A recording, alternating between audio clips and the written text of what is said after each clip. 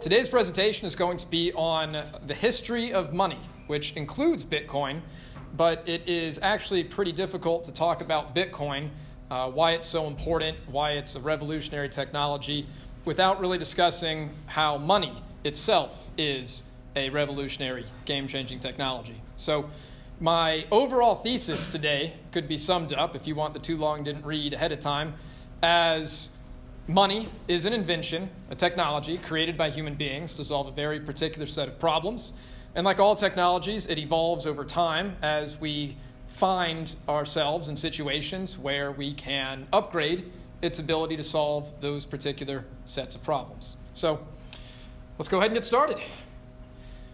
Talking about the history of money is difficult because money is actually older than history itself. Money predates writing and thus predates recorded history.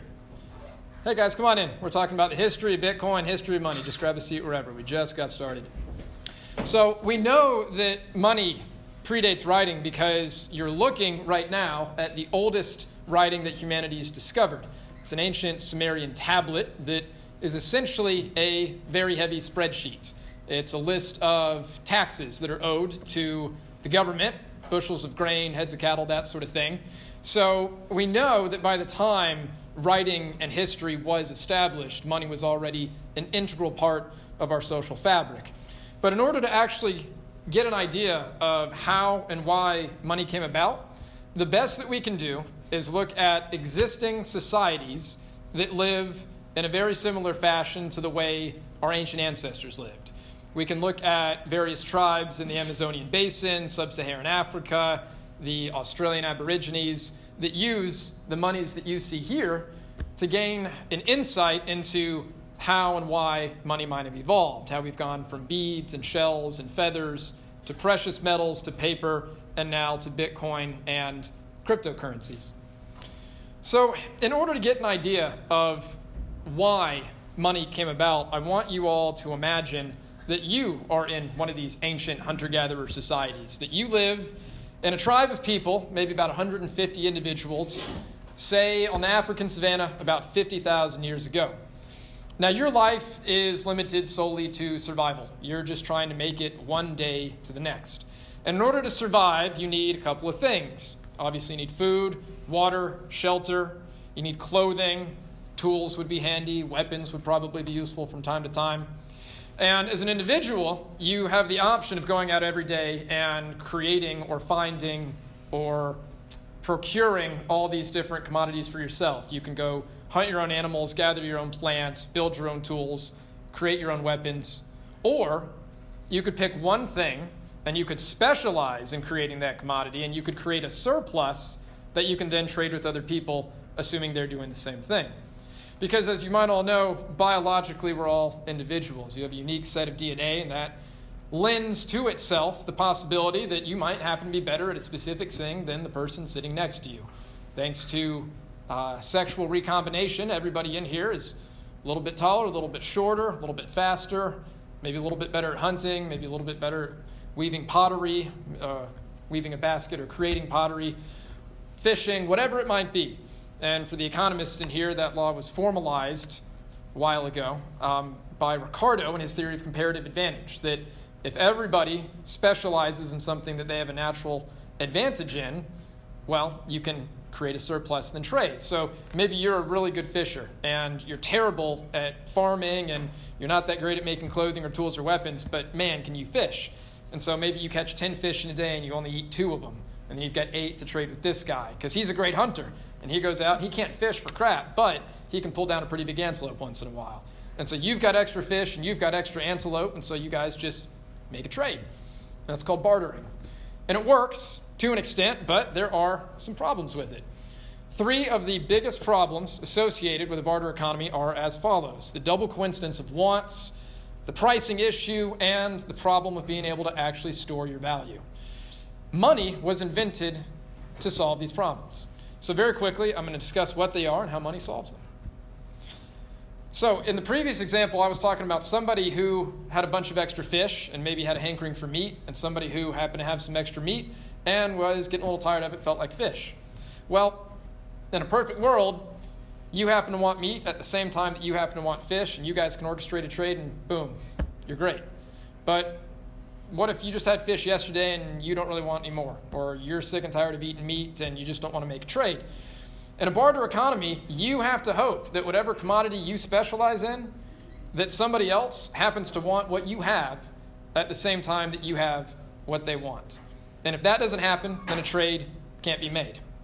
Now, assuming that you've gotten the double coincidence of wants taken care of and that the other person does have what you want at the same time that you want what they have, well, the pricing issue comes into play.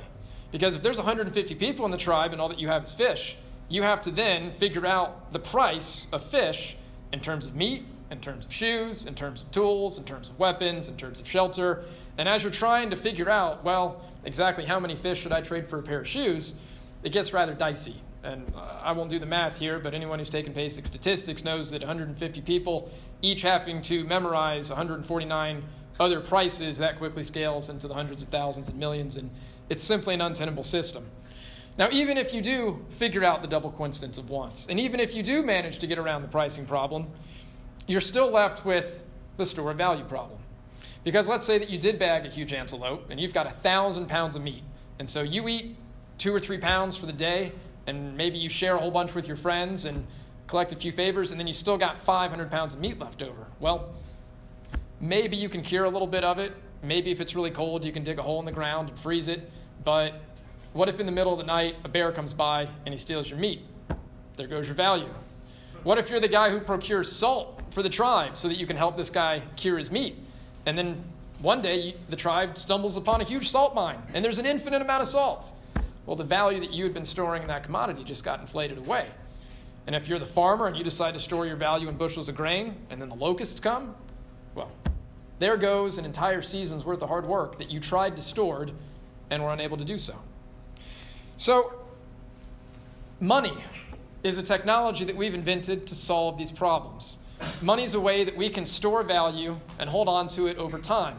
It's a way that we can store value in a form that isn't necessarily dependent upon the one single commodity that we might produce. And over time, people came to realize that there are certain attributes of money, the closer to which you can approximate, the better that money gets. So, starting at the top and going clockwise, money should be fungible. You want $1 bill to be the same as another dollar bill. It should ideally be durable. You don't want it to disintegrate before you're able to use it. It should be portable so you can carry it around. It should be uniform. You want a $1 bill to be worth the same as a $1 coin.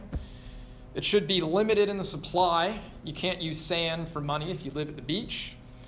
It should be divisible. So again, if you bag an antelope, you're not trying to figure out how many antelope are worth one pair of shoes. You can cut that sucker down into pieces. And of course, it needs to be acceptable. Games only work if everybody agrees to play the same game.